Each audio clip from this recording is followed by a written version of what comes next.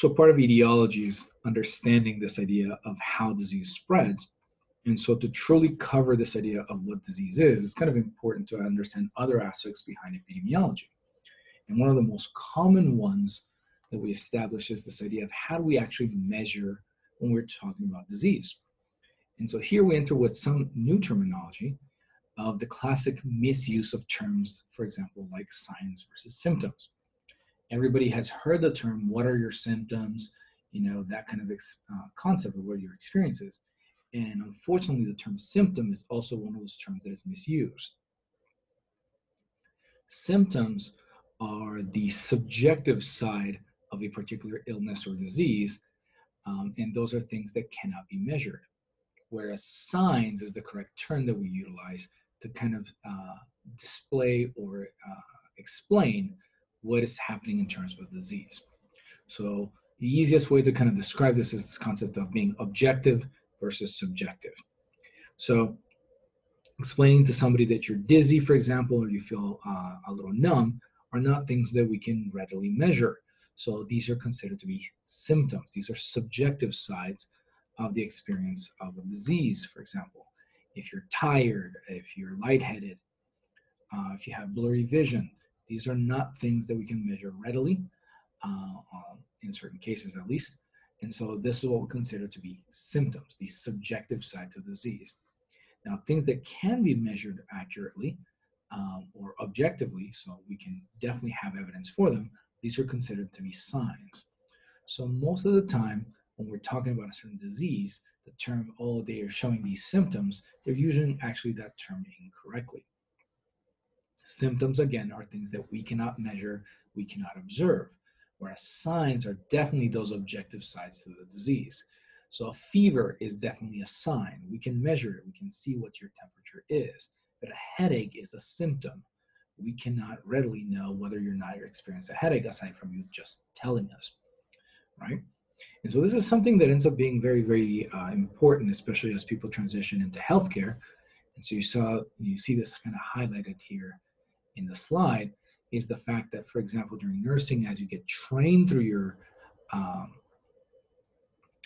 details on how to obtain data more than anything else, we were actually transitioning from documentation of something used to be called FDAR, in which this is a way that, for example, our nurses more than anything else would obtain data from our patients prior for them from being seen by a physician.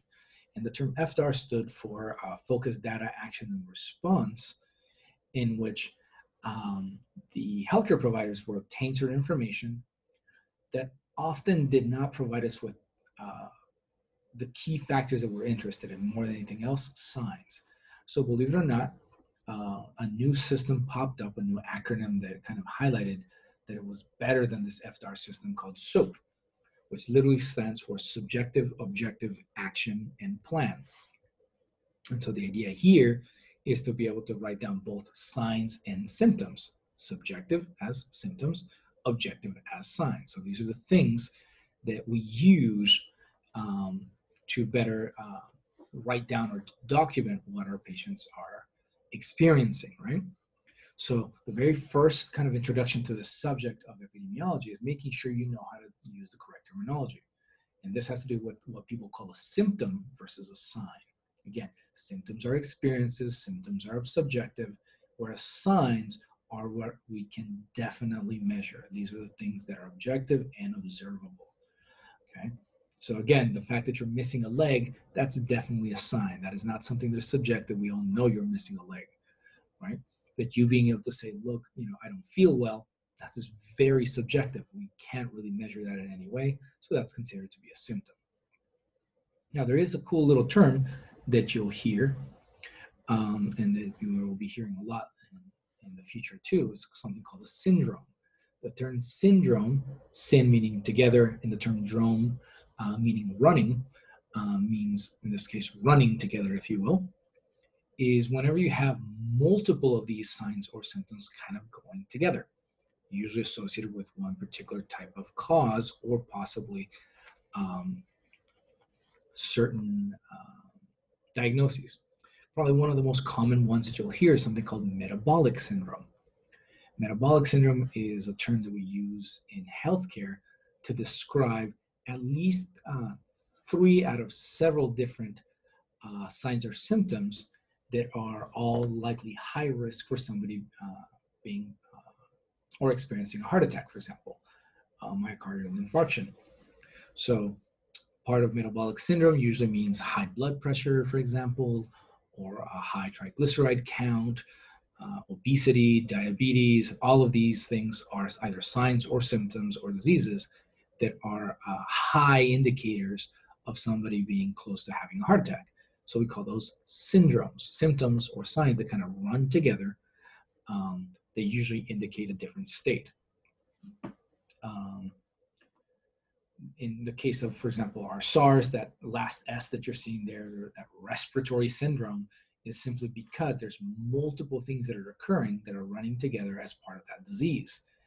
HIV, for example, which causes, in this case, AIDS, that S in there, which also stands for syndrome, is this collection of multiple factors occurring that kind of run together as a result of that infection.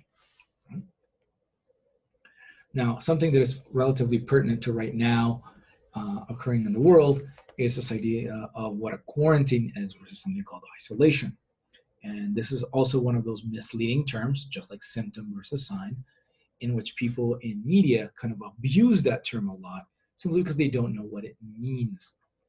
And so the term quarantine, which also comes from this historical basis on the term 40, which is that term Quran that you're seeing in there, was an old historical practice of this idea of that if you looked like you had cooties, we told you to go lock yourself inside your house for typically about 40 days until we made sure that you weren't going to infect anybody else, and then we'd let you come out and play kind of concept, right?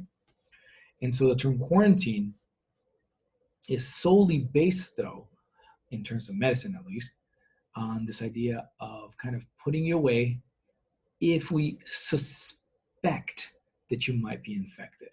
In other words, if you might have symptoms, that means we can quarantine you.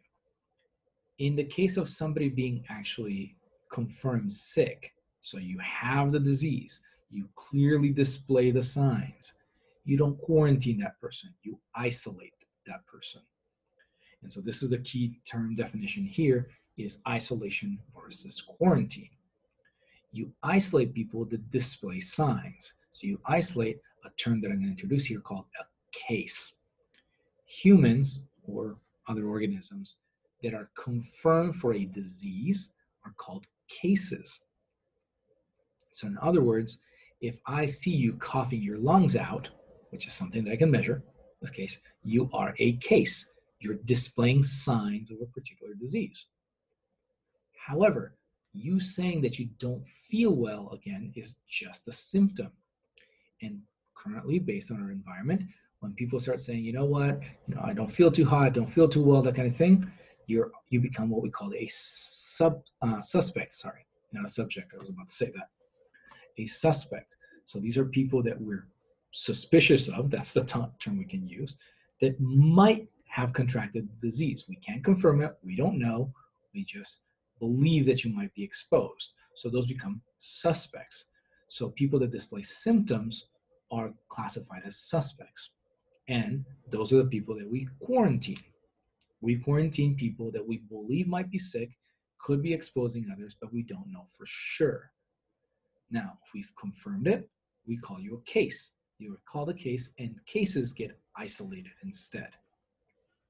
And so this is one of those key things that we talk about in epidemiology that often get misused in, for example, media, and especially this day and age, in which people are like, they need a quarantine.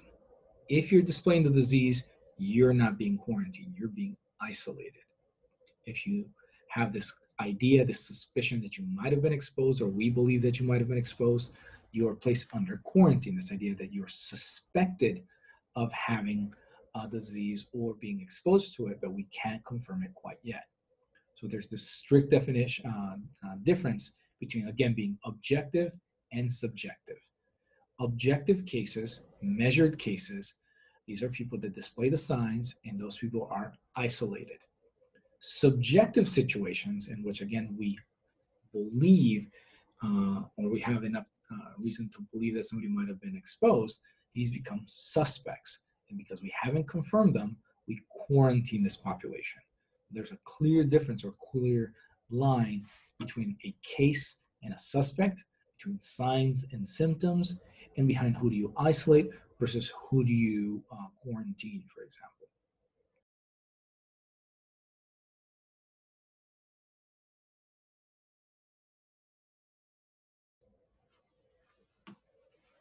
So as we establish the differences being objective versus subjective, now we need to make sure of what it is that we're measuring behind this. And so now we need to kind of understand how organisms are being transmitted. Okay? And so this becomes a very, very kind of confusing subject sometimes simply because of the terminology that we use. So here, I'm going to try and clarify different scenarios in the differences that we use in epidemiology as a way to establish how organisms are, in this case, transmitted, communicated, whether they infect, whether something's contagious, and so on and so forth. Okay, so we have to kind of be clear. So let's start off with a broad term in this case, right? So you'll probably hear the term transmission more often than anything else. And usually the term transmission, as kind of its name implies, is this idea that something is being kind of passing on from one case to another case, another situation to another situation, from one place to another, and so on and so forth. But the term transmission usually is kind of all encompassing. It kind of is really referring to all organisms. So meaning that anything technically that is alive, including our viruses, don't forget that part, are being transmitted. So this is not necessarily just restricted to a pathogen, it's any microorganism when we're talking about it, right? Now, with that being said, one of the most common terms that you hear during the subject of transmissibility is something called communicability, okay, versus something being non-communicable or communicable itself. Now, what the term communicability here means is that it can be spread, okay? Now, here you have to be a little bit careful because there's various ways of spreading certain things, and we kind of subclassify this into being direct or indirect communicability. Now, mind you, there's a difference here between something being communicable versus something being transmissible. See, when we're talking about transmissibility, we're talking about something being alive. We're talking about a bug. We're talking about a bacterium. We're talking about a virus. Communicability, on the other hand, does include living things, but also notes the difference that you can communicate in this case. This is where that term is coming into play. Things like toxins, which are not alive. Okay, so this is where you kind of have to be careful. Communicability includes this ability of being transmissible, but also includes this idea that things that are not alive. Okay, so usually the very kind of silly reference or example that I give is you'll hear the concept of, for example, being like laughter being communicable, right? Or a yawn being communicable. These are not things that are alive. These are not things that can be even necessarily objectively measured, if you will, but they are kind of communicated between one human to another. So these are not restricted to living things. So communicability kind of doesn't include that exception. And then the second piece behind it has to deal with specifically whether it's through direct or indirect contact, meaning that whatever is being communicated, whatever is being passed on between one host or another host or whatever it is, came into direct contact with the final host. So we'll kind of expand upon those in a second, right? The last thing that usually kind of gets thrown in there, and it's a lot of issues, whether something is contagious or not, right? The key feature here is that, for example, something that is contagious usually implies a host. In other words, any living thing, mind you, that can acquire whatever agent that we're interested in. And then that usually kind of includes a subgroup of what we call infectious. And so there's a clear difference in here in which something that is infectious means that it's transmissible from person to person. Okay, so these are all these kind of clear definitions that need to be kind of established or expanded simply because they get thrown all at the same time and they do not mean the same thing. Okay, so I'm going to try and give you some examples. That way we can expand upon it because it becomes a crazy mess when people are going through these. Okay, so let's give you probably the easiest way. I'm going to give you just kind of references behind it. So infectious diseases, meaning that these are caused by an organism, meaning in this case that it is a living thing, a microorganism, bacterium, a yeast, whatever, okay? In this case, usually ends up causing what we call an infectious disease if you want to go in that route. But that means it has the ability to colonize, in other words, land on you, and stay on you. That's what infectious means. It has the ability to land on you and stay on you. Okay? Whereas contagious, okay, meaning that it can be transmitted between one host to another host. Okay? Now, this doesn't mean person to person. That means just host to host, meaning in a very silly fashion that a dog can pass it on to you. Okay? So, as opposed to another human doing so. So, contagious just implies host to host. Whereas infectious just means that it can get inside of you. So, what does this mean? Some infectious diseases are, for example, contagious, but not necessarily all. Let me give you a silly example. You can be contagious, so can your dog be contagious, so can your cat, okay? But a rock is not contagious. Something that is not alive cannot be contagious. However, a rock can be infectious. You can get certain diseases by just touching a rock or a piece of metal or a piece of wood or something like that. So you can be infected, meaning something can be passed on to you, something can be transmitted onto you and cause you disease simply by touching it without coming into contact to another host. Now, if a host passes it on to you, that is considered to be contagious. And if it manages to land on you and stay on you, that means it's infectious. Okay. Now, this is kind of where things start becoming a little bit more confusing again, to make sure we understand that. So, unfortunately, the terms transmissible, communicable, infectious, and contagious kind of confuse and overlap quite a bit. Okay. So here's the idea. Always go from the reference of what is giving the disease and who's acquiring that disease or that particular organism. So let's start with transmissibility again, just to make sure. Okay. Transmissibility simply defines as this ability to pass on a living thing. That's it. Okay. So that's transmissibility. The ability in this case, I know it's kind of redundant, to transmit an organism. That's it. Whether good or bad is independent, it's irrelevant. It's the ability to transmit it. Now, what things can transmit a living thing? Well, humans can. It's so can a syringe. Okay? So transmissibility is not necessarily implying that it's a living thing. Only the organism that is transmissible. Okay? Now, within that realm of being transmissible, then we talk about something being communicable. Under communicability, this implies that it's transmitted from a host to another host. So that means a living thing is giving it to another living thing. Okay?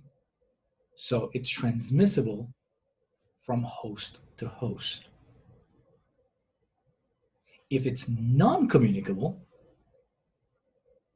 that means it's not coming from a host. It's coming from something else.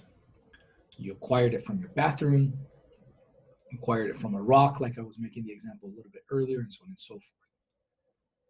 And then under either its ability to be communicable or non-communicable, meaning coming from a host or not coming from a host, it could be acquired through direct contact or indirect contact.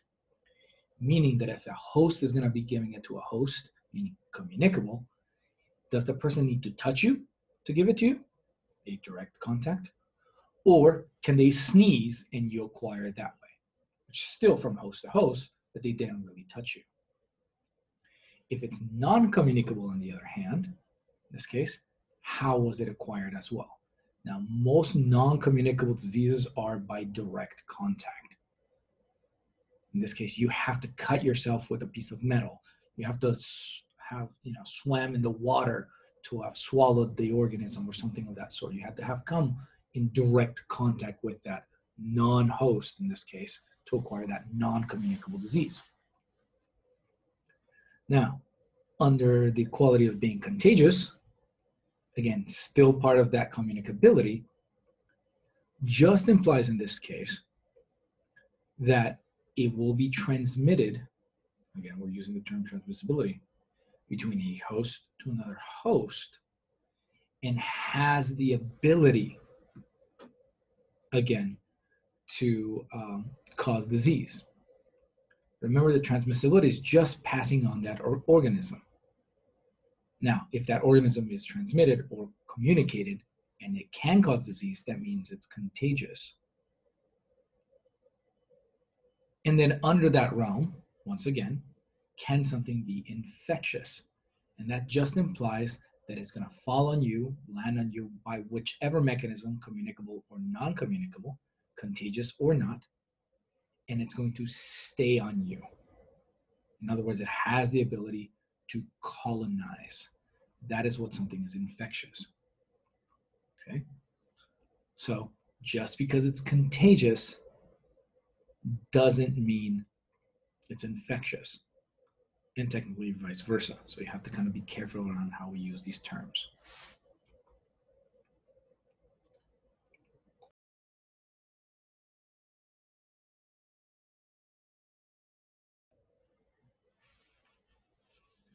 Now, as we understand fully this idea of what transmission is, so this ability to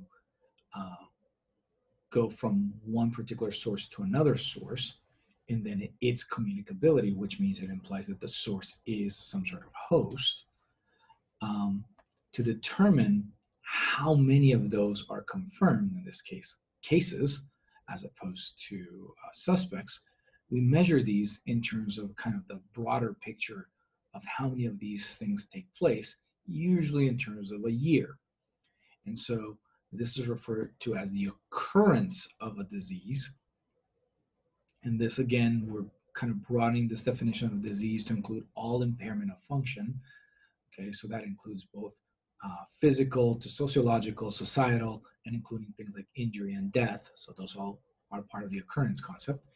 And we define them into two main terms, what we call incidence, which is the number of brand new cases, again, confirmed, that take place every year, as opposed to prevalence, which are the pre-existing set of cases, which include everything that takes place during that year as well. So as we were kind of discussing this, is we're implying that things that are incident, meaning that they're brand new, these are taking place as the year develops, versus prevalence, which means that they have existed in the past and they're already there.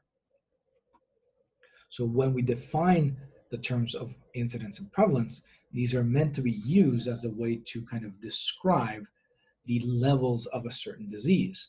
And so we measure them based on how frequent something takes place, whether it's just very unique and rare, like what we refer to as sporadic, as opposed to it always being there. This kind of idea that the disease has a certain level that is always occurring on a yearly basis. So this baseline that is referred to as the endemic concept of a disease.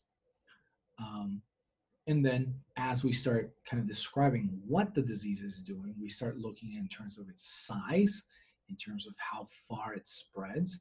And so, in other words, we're looking at how far does it hit the population. So the first kind of level of this occurring is the smallest geographical area that we refer to usually as an outbreak that comes as a result of usually what we call a cluster, which is defined as kind of this unusual aggregation, whether it's real or perceived, of certain health events. And so they happen to occur in a certain time and space, but we're not quite sure if it's going to about to spread or just kind of took place there. So that's where a cluster kind of initiates that usually then evolves into being an outbreak and increase over the endemic values, right? But in a small geographical area. Now, if that location, that geographical area starts spreading, becoming larger, then it has this potential to become what we call an epidemic. And then if it starts truly kind of spreading on much faster, much higher, much longer, much wider, typically kind of encompassing or crossing borders, if you will, of countries, so crossing international lines, that's usually when the increase in disease is usually referred to as a pandemic. Now, with that kind of being a measurement, we also kind of take a look at it in terms of how hard and how fast does it really hit. And so there are definitely diseases that take place in a very kind of short period of time, so they're fast, but they also kind of cause a lot of damage very quickly. And so these diseases are usually referred to as acute diseases, meaning that they kind of hit fast and strong, right? So they knock you out, they happen really fast, they don't last a very long time, and they kind of take you out pretty quickly, right? So pretty severe flus kind of fall in this idea. They hit you really fast, they knock you out for 3 to 4 days, maybe a week, and then they completely go away, right? As opposed to their kind of complement, which are the chronic type diseases, in which these usually take place over a much longer period of time, and their symptoms and signs are typically much weaker. And so, again, we go back to this idea of something like diabetes, in which, yes, it is a disease, but its symptoms and its signs are usually more mild, and they take place over extremely long periods of time. These are years to decades as they are kind of influencing the health state of the host. Now, somewhere in between these acute and subacute and chronic, we have what we call a subacute kind of level, in which, again, not quite as fast, not quite as strong, but not quite slow, not quite weaker either. We have this in between level. And then the last one we have is what we call latent, which kind of also goes or derives from the same term that we use in virology, this idea of something that has taken place, but you have not seen any signs or symptoms yet. It's being latent, meaning it's kind of hiding, it's waiting for it to start displaying its symptoms or signs associated with it.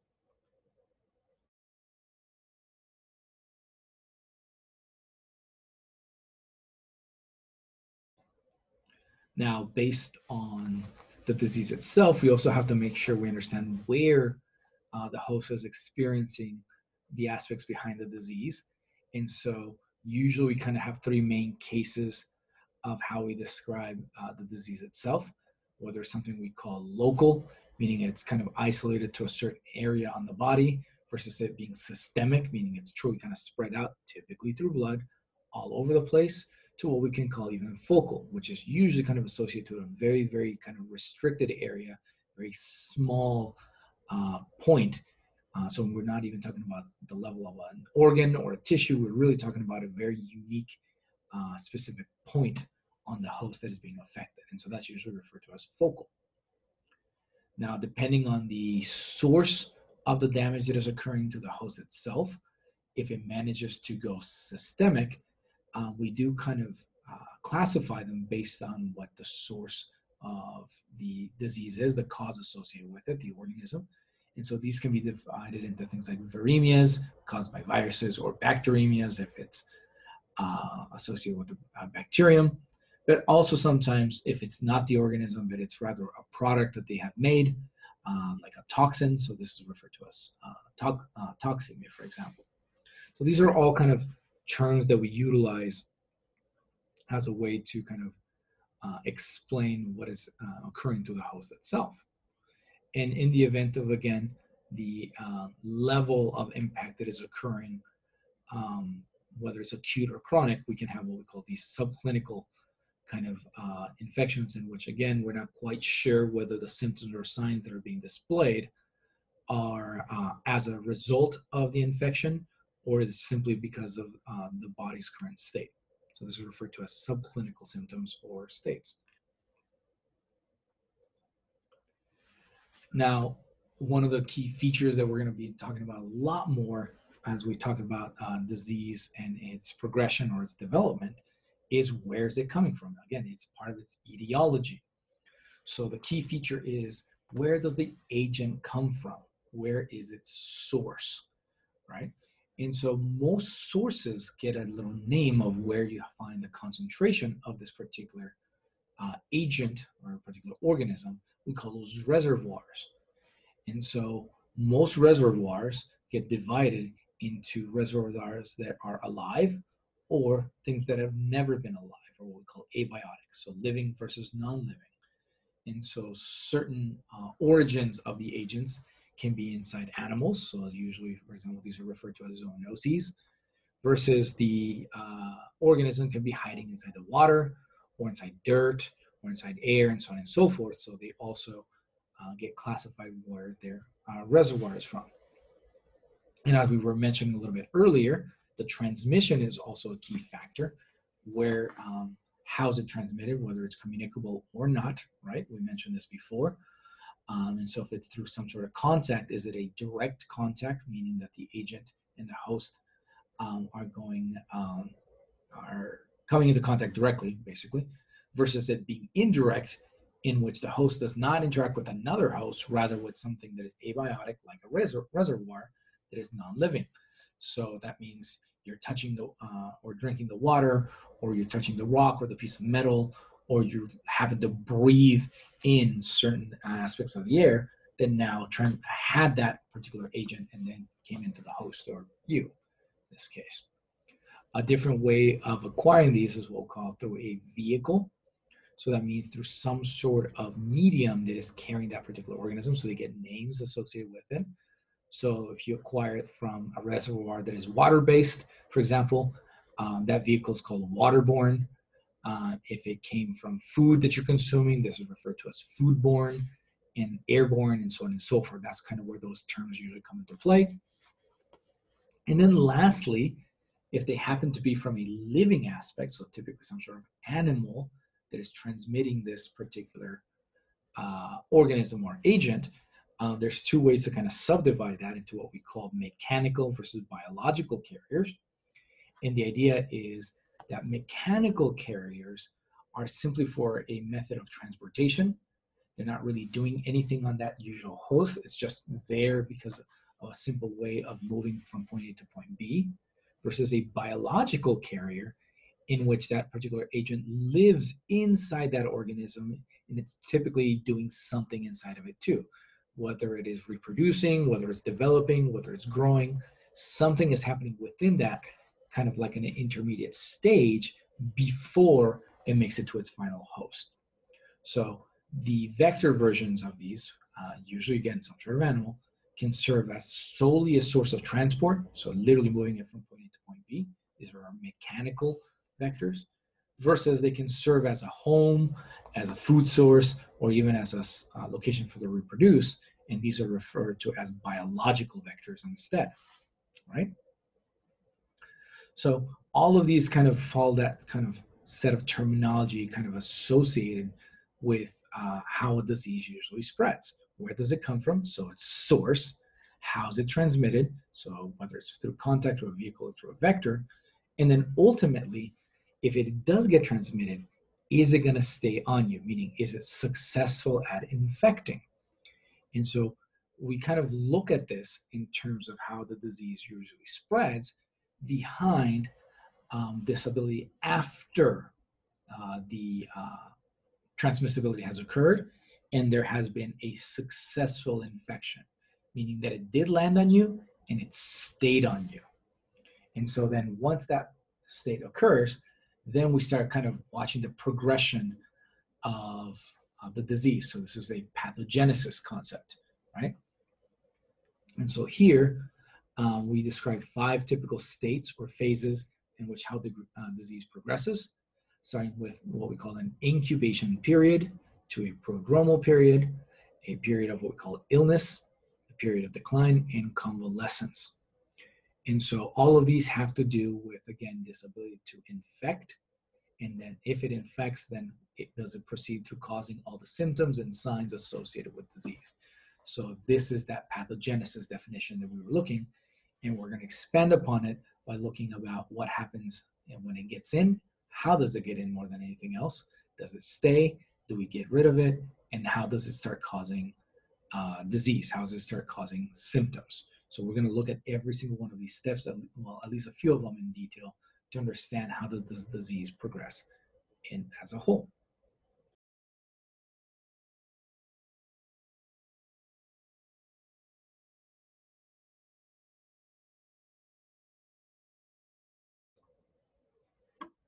So as we go through pathogenesis, we start looking at the stages and the progression of disease.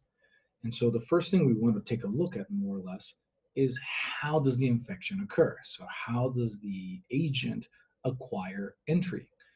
And so we describe these as what we call portals of entry. And so there are various versions of them. And there's a nice little list that comes from your textbook, in which it kind of highlights which ones access what.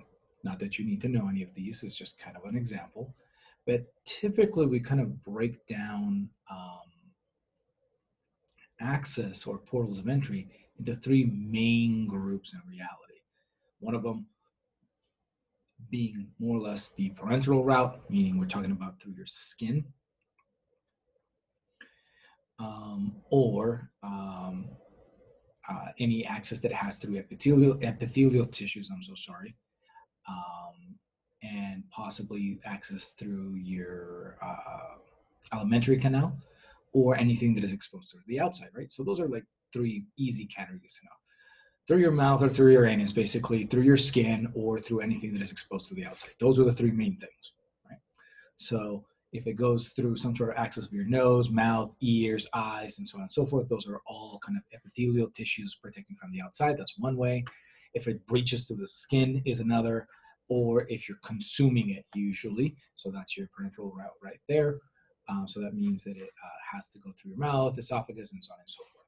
Those are the 3 stereotypical portals of entry. But again, just because it gets in doesn't mean it's going to stay. This is that concept of infection.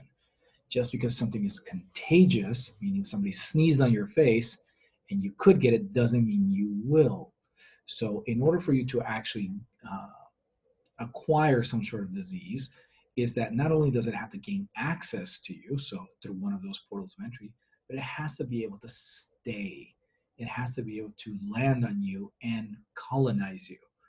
And so there's many different methods to do so. This idea of what we call adherence, in which the organism will utilize something of its proteins, its cell wall, or some sort of physical property of it to attach itself to the host itself. One of the more common ones that exist is this concept known as an adhesin, which really what it is, it's a group of properties in reality that all have the ability to make an organism or an agent, more sticky, if you will. One of the most common ones is outside the cell wall, this kind of group of proteins and sugars known as the glycocalyx. And so lots of organisms have that. Sometimes the little fuzziness of little extensions of hair and cilia that are sticking out of the organisms can also be used for attachment. These are known as fimbria, for example.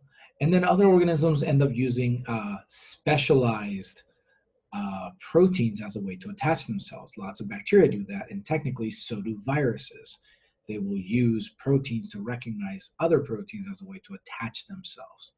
And then even some of them further down, like certain types of protists, for example, have this way of kind of inserting themselves, kind of injecting like their tail ends through tissues and cells as a way to stick through it. So there's various different versions of this. But again, just because it gets attached doesn't necessarily mean it's going to get in.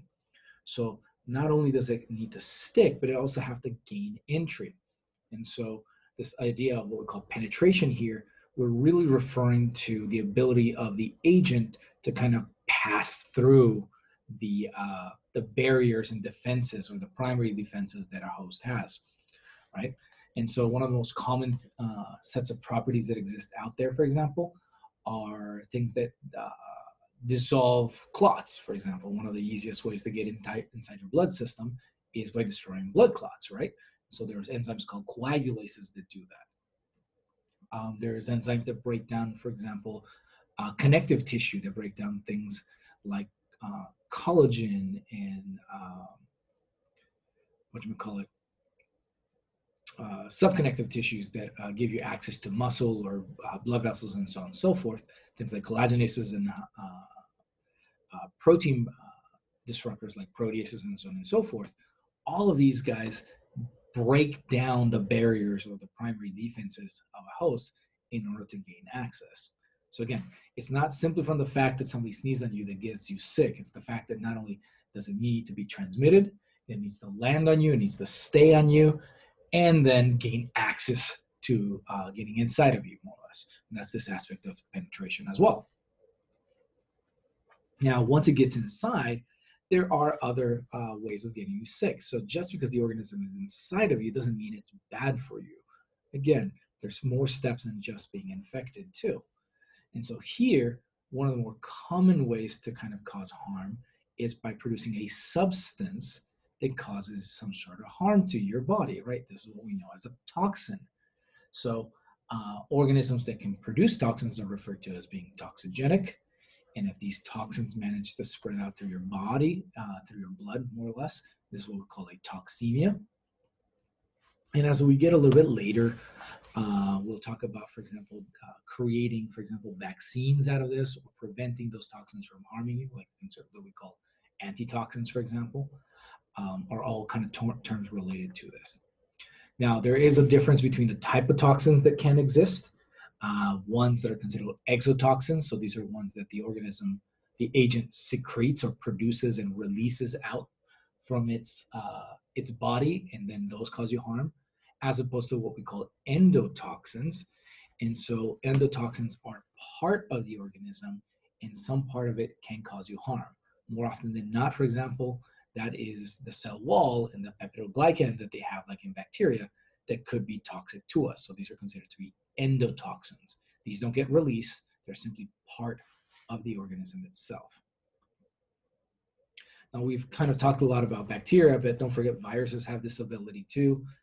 And so depending on how the virus enters the host, there can be anything from this full destruction of the cell, something we call cytocidal, for example. Some of them cause cells to kind of fuse together and stop functioning. So this is referred to as cell fusion. So there's also variations on how viruses can cause harm, aside from toxins, for example. Now, once it gets in, like anything else, it shouldn't end there. One of the key features of gaining access to a host is to get out and infect another one, right? And so pretty much the same types of portal entry are included in the portals of exit. However, there's a couple of extra variations behind them, aside from the skin and the parenteral route, for example, and other epithelial tissues. Other common ways, for example, can be through the genitourinary tract. So this can be anything from sexual transmission to even just urine itself, right? Contact through the skin itself can be another way, or anything from blood transmissibility, something that could be blood-borne or blood transmitted, like from the fact that people share needles through illicit drug use, to anything like a mosquito also biting you and taking that organism and transmitting it somewhere else. So there's various different points of exit as well. And so when we kind of put this all together, this method of pathogenesis kind of covers not only how they can get in, But remember, once they get in, they have to stay. And once they're adhered, they have to be able to break through those host defenses, this idea of penetration, right? And then ultimately, once they get in, how to actually cause havoc, how to cause the disease itself. And that can be anything to produce the production of the toxins, to literally destroying cells themselves like viruses normally do. And then once this is done, then it has to seek its way out. That's that kind of plan associated with all the steps of pathogenicity. So kind of putting this together, we go back to this idea of how disease actually progresses. And so after the transmission occurs, so again, somebody sneezes on you, you cut yourself, whatever it is, part of that incubation period and part of the progression of disease includes it gaining access, right? So this agent, sure, it landed, but that doesn't mean it starts immediately causing harm. Not only does it still have to gain access to you, but also make more of itself before you start truly kind of feeling or experiencing any type of sign or symptom. And so that lag phase, that first stage in which nothing is really happening, but infection has occurred, is referred to as the incubation period. Now, post the incubation period, then you enter what we call the prodromal period. So this is where the first set of signs or symptoms start appearing. This is usually the case of, oh, I think I'm getting sick. That's when people kind of experience that, right? And then you enter the full-on phase of what we call illness, right? So at that point in time, you're now experiencing the disease itself. And then hopefully as your immune system kicks in or some sort of treatment kicks in, you experience what we call a period of decline, in which the agent itself starts decreasing, it starts going away, it starts dying. And then this is separate from a period of what we call convalescence. And so the period of convalescence is a period of recovery, which is separate from the fact that the organism is going away. So during the decline period, your body, your immune system, or the organism itself is dying or running out of food or something like that. But post of that, you still have the damage or the havoc that the organism caused. So there's a period of recovery from that. That is called convalescence. So as we kind of covered the stages of pathogenicity, not only do we understand how does it get in, how does it get transmitted, how does it gain access, how does it cause damage, and then how does it get out, all of those are still part of this kind of progression of disease in those stages, anywhere between the incubation period all the way down to the convalescence portion. So all of these kind of come together at that point in time.